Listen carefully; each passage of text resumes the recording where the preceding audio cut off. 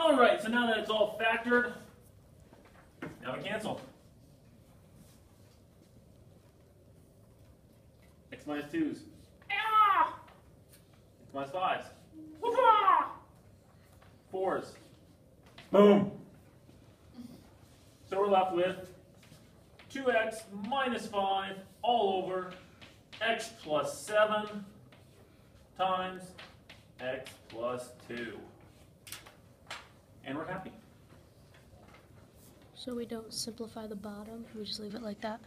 Don't waste your time. Okay. Sometimes this is considered simplified. Okay. Yes, I'm assuming you know how to distribute and do all that if you need to, but problem calls for it, go for it. Otherwise, just leave it. All right, last problem. So we've simplified fractions. We've multiplied fractions. What's left? What's the opposite of multiplication? Division. Division. If I gave you this problem, you wouldn't freak out. Because we know how we can write that. You write that. Instead of writing it as a fraction over a fraction, we can write this 2/7 divided by 3 over 14. Is that the same thing?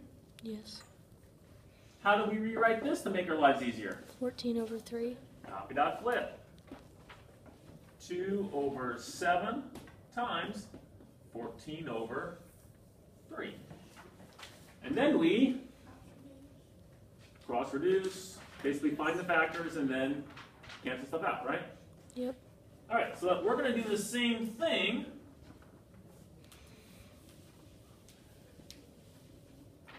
with the following. It looks big and scary. X squared minus y squared divided by y squared minus 49 all over y minus x over y plus 7. It looks so big and scary. It's scary, Mr. Kuhne. There's a fraction over a fraction. But if we realize, hey, this is the same as x squared minus y squared over y squared minus 49 divided by y minus x over y plus 7, simply it's not so bad.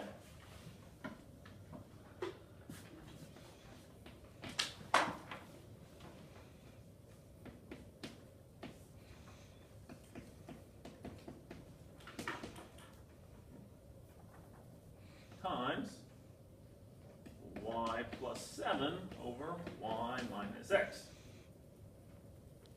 Now we just got to factor this, factor that, and we're happy. That's the difference of squares, x minus y times x plus y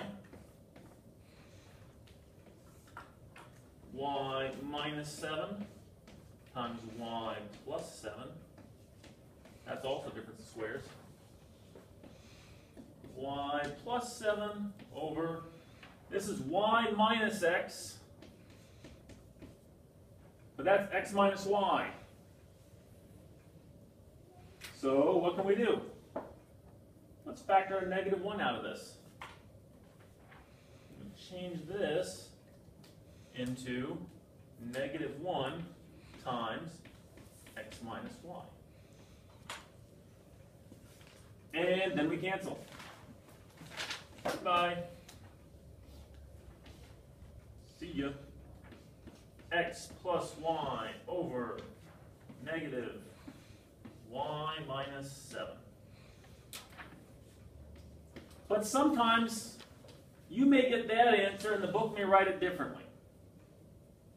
The book may take -1 times y minus 7 and get 7 minus y on the bottom. These are both correct.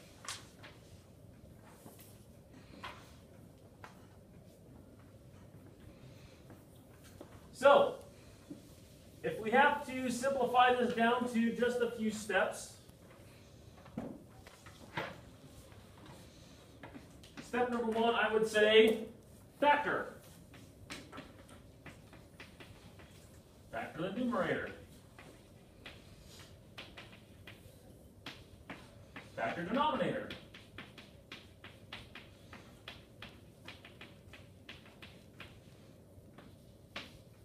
Don't kill puppies.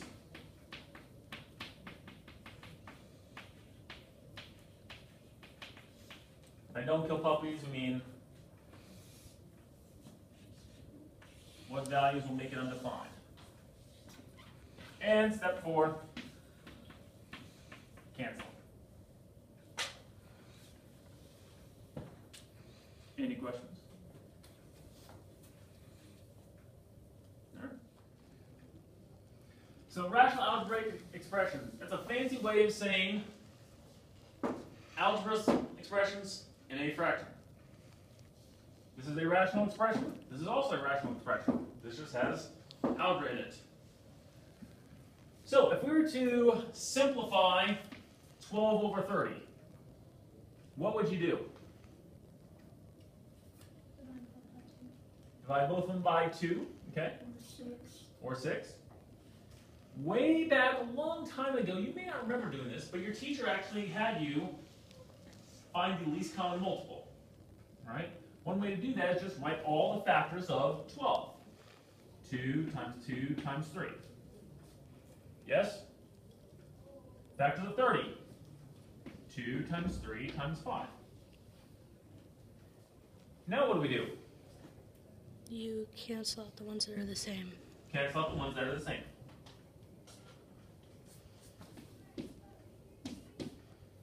And we get 2/5.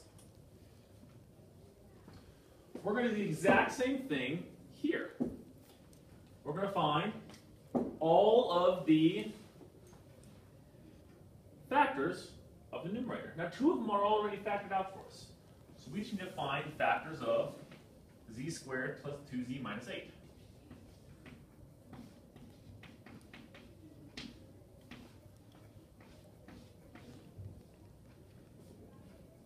So, if I do my method, 1 times -8 is -8. What factors of -8 add up to 2? Well, -4 times, add up to +2. 4 times -2. So it's going to be 1z over 4, 1z over -2. Can I reduce anything from those? Simplify those fractions? Nope. So it's 1z plus 4 and 1z minus 2.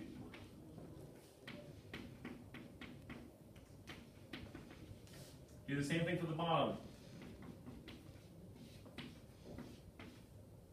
So trust me, it's z minus 2 and z minus 1.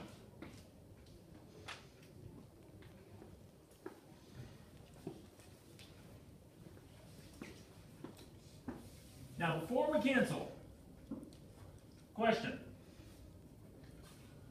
What values will make this expression undefined? Undefined is when we do what? Yeah, when we divide by 0. What happens if you divide by 0? Dogs die. Puppies die. Can't divide by 0, then puppies die. So, what values for z will make this 0 in the denominator?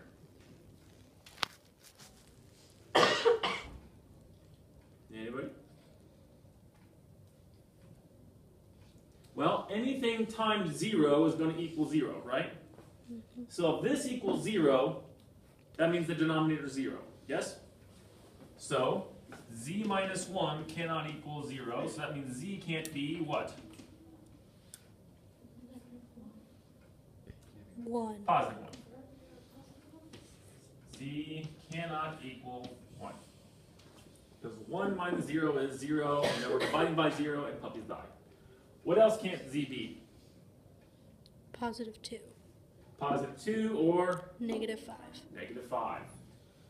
Z can be 1, 2, or negative 5. Those will make it undefined. All right, so we did that little pause there to figure out what will make it undefined. It's undefined if anything in the numerator is equal to 0. So now we simplify the rest of the way. What can I cancel out of from both top and bottom? Z plus 5. Z plus 5. Z minus 2.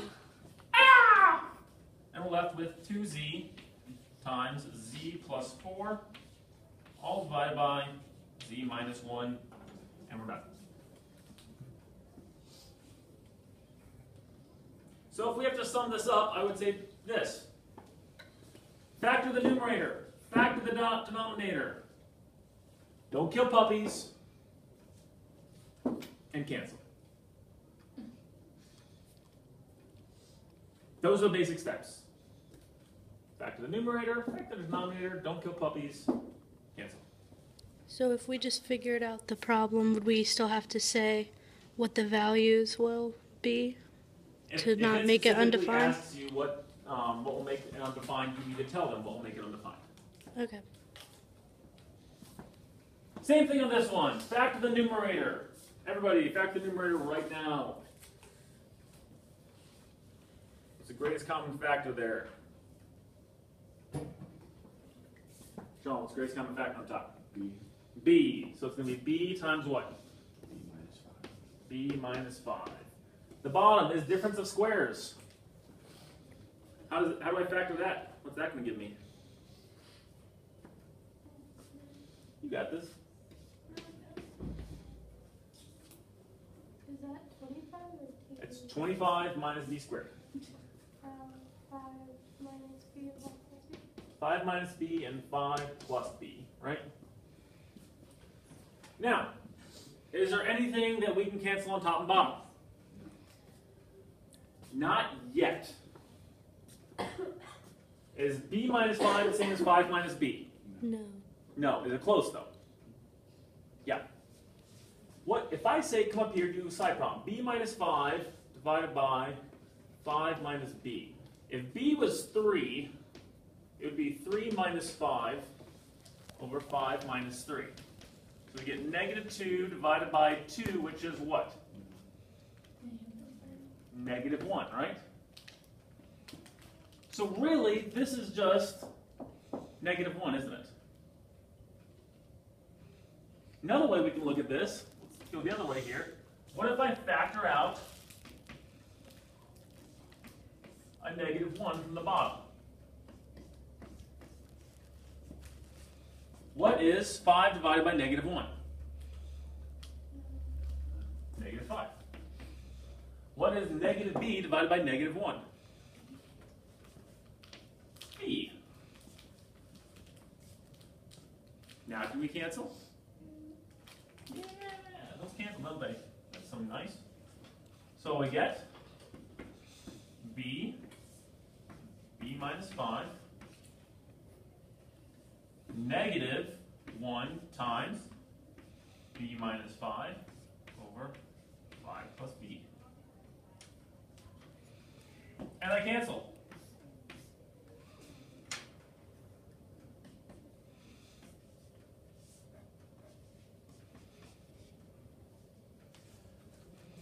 Does it matter where I put the negative 1? Can it go in the numerator? Can I make it negative b over 5 plus b? No.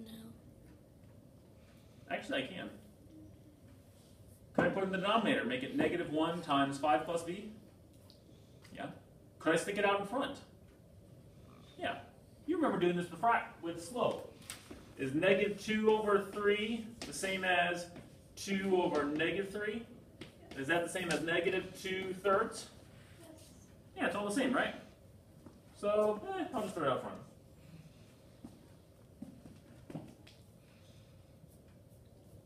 Is this super, super tough? No. Factor. Factor the numerator, factor the denominator. Don't kill puppies. Cancel. Just got a cool trick there for it's x minus some number divided by some number minus x. All right. So that's dealing with regular fractions. What if we have something? What if we're multiplying two fractions? I said 15 over 36 times 16 over 20. Yeah. Would you multiply that straight across right now? No. No.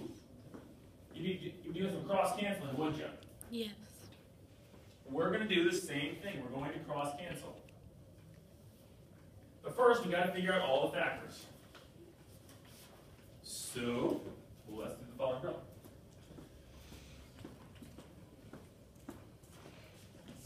(8x minus 20), x squared plus 2x minus 35, x squared minus 7x plus 10, 4x squared minus 16. I'm going to pause a moment and let you factor the different parts.